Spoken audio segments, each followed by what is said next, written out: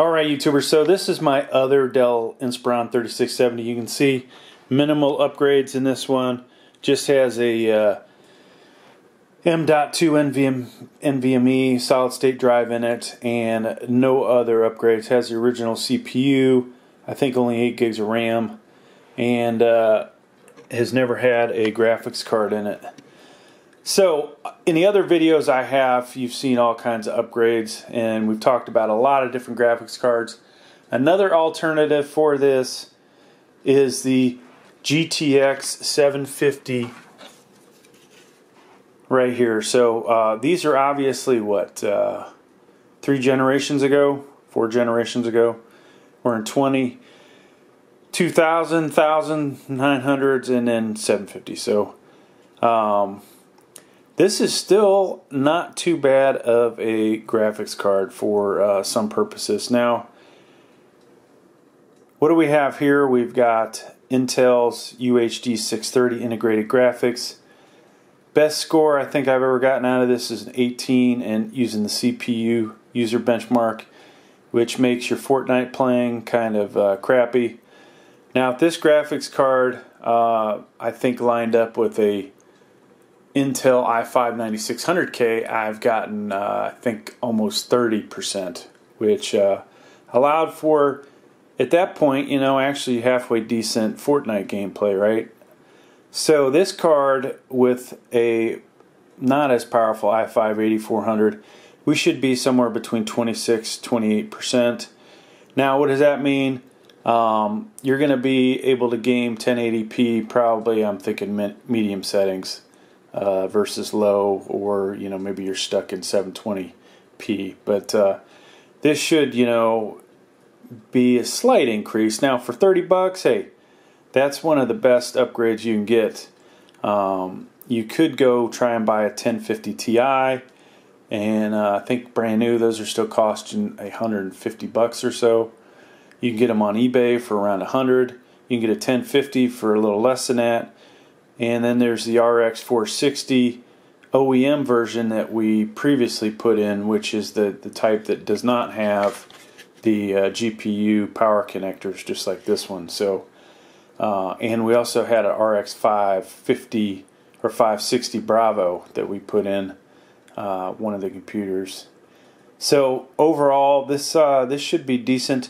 Now, I'm going to keep this the way it looks by not removing the little aluminum doodads. And we're going to use a PCI Express ribbon cable for the installation. So this thing works real easy.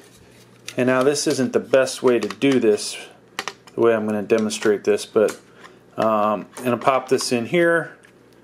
So that guy's in there, and then we will go in and put it in. Of course, we got to put it the other way. Drop this into our PCI Express slot, and boom, we're in there. Now, that's just going to precariously rest on top there. Not the brightest thing in the world, but if you watch this channel, you know I don't always do the brightest things. So, this is, you know, pretty low power graphics card, and we'll be alright with our 290 watt here. Now, if you had a lot of peripherals, if you watch some of my other videos where I added up to 3 or 4 hard drives to this thing, or solid state drives, and if you you know, had a K processor in here and some other things, then you might start to get yourself in trouble. Plus, if you had all your USBs connected with some kind of peripheral device, those are, you know, the cases where you might start to worry about your power consumption. If you don't have that much stuff connected, like I've got the bare minimum here, we're going to be alright. Alright, so let's go ahead and fire this up, and I'm going to probably have went and got the driver, so I'll spare you guys that, and then we will we'll see how it goes from there. Maybe if I have Fortnite already installed on here, we'll show some frames per second. Alright, so we've got the GTX 750 installed in our Dell Inspiron 3670. Ran the user benchmark, and here are the results. Of Across the top, gaming 24%, desktop 99%, workstation 64%. So somewhat of an increase, not like spectacular increases.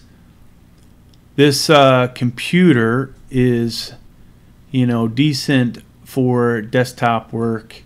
Even workstation, you can do some decent stuff with it. However, it's really weak in the aspect of gaming. So with just the Intel UHD 630 integrated graphics, we would have got a score right around 18%. This improvement is not going to make too much of a difference. Frame rates could increase, 5 to 10 frames per second. Not really positive of what that exact number is. You may find yourself able to play at a slightly higher quality, or you might be able to turn some things on that you weren't able to before. However, it's not really going to get you happier, I would say.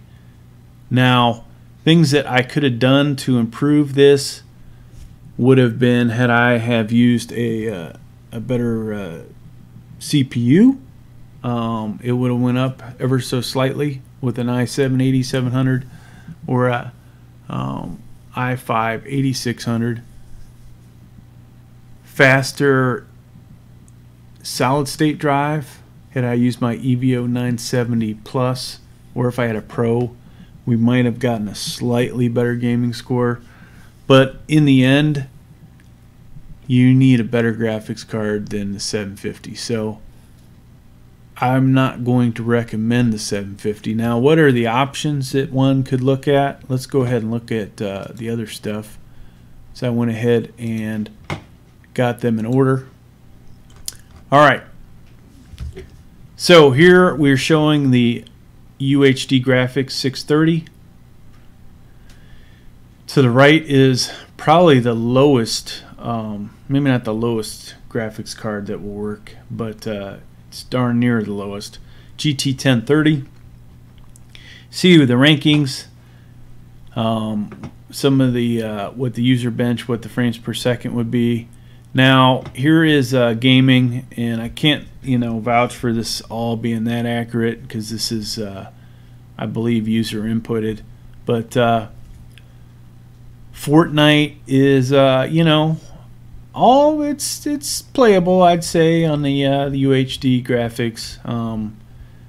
I would prefer to see something higher than 60, so I wouldn't actually enjoy it, but according to those numbers, it's over 30.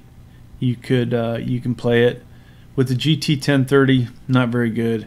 League of Legends is better with the GT 1030, so these really aren't good options. Moving on, here's the GTX 750 that we talked about, and comparing it to an RX 550. Now this assumes that you can find an RX 550 out there that doesn't have a 6-pin connector. Looking for an OEM version of it.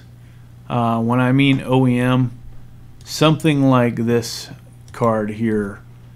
You see no 6 or 8-pin connector on it. This gets all of its power from the PCI Express connector. So these are what we're looking for. If you can find a version of that, and usually they come with, we'll say HP and Dell and some of the other companies put those in there, and they're very low TDP. So getting back to this, RX 460, RX 560B. Both of these I have on this channel at one time or another had an OEM version, and they were decent. I don't believe that I may not have put them into any of my Dells, but number wise, they weren't too bad. So for whatever reason, they don't show a lot of games here, but this just gives you kind of an idea. These games at least are highly playable. Alright, so I'm not really sure that the RX 560 OEM exists. There are people that have labeled it. I bought one, and then it turned out it was a 560B. But if it is out there, then I did include it in case you're able to get one. GTX 950. Not 100% positive there is an OEM version out there of it, but there's an OEM version. I'm not sure if it requires a 6-pin connector, so I've just included it for a couple reasons. One, eventually we're going to look at a power supply solution where you could actually use this. Alright, so getting down to the gaming. You know, Fortnite, just a little better, nothing super spectacular. The other games are getting better. You can almost play Grand Theft Auto and enjoy it. Alright, next group. So these guys definitely have not only the OEM versions, but store-bought, like Zotac has a GTX 1050 Ti that we had. And this is probably honestly your best option, even though it's getting up there price-wise.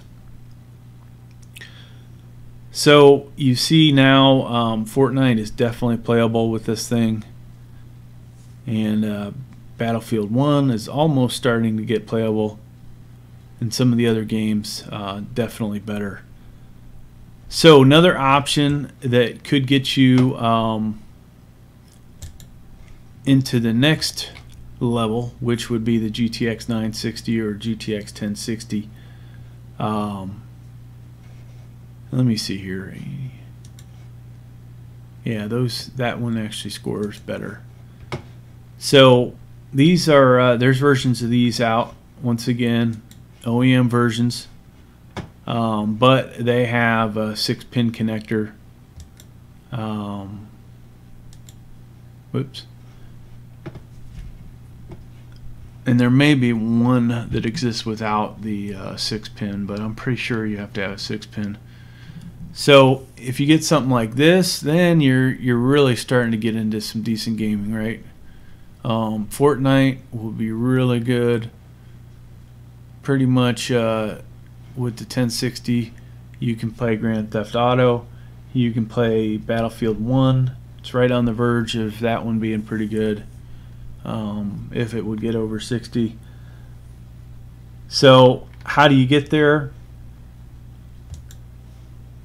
I've never bought this thing, but looking at the Dell community site, this guy here has suggested, or one of these guys suggested, a power supply, this 365 watt one. So I looked it up on eBay. Bunch of different prices. I think the cheapest you can get is $40.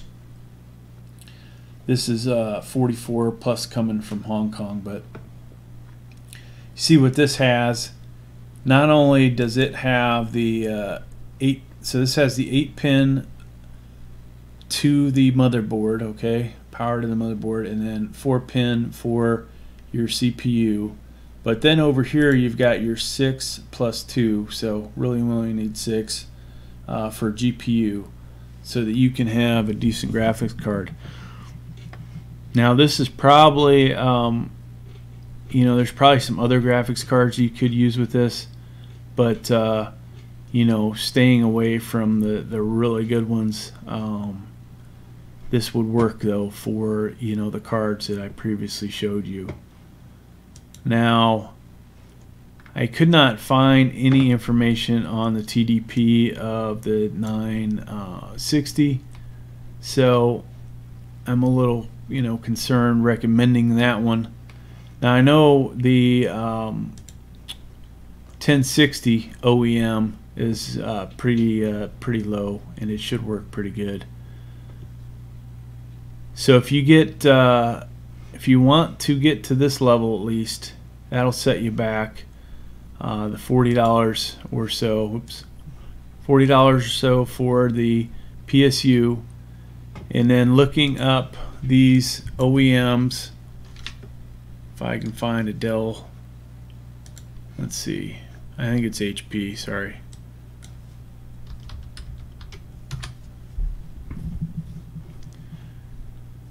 Okay, so sometimes you can find these for $100. This guy's 120. Can't really see this back corner, but there's probably a 6-pin connector. And So for about $160, you can make your Dell Inspiron actually a decent gaming computer. All right. Thanks for checking out the video. Hope you got something out of it.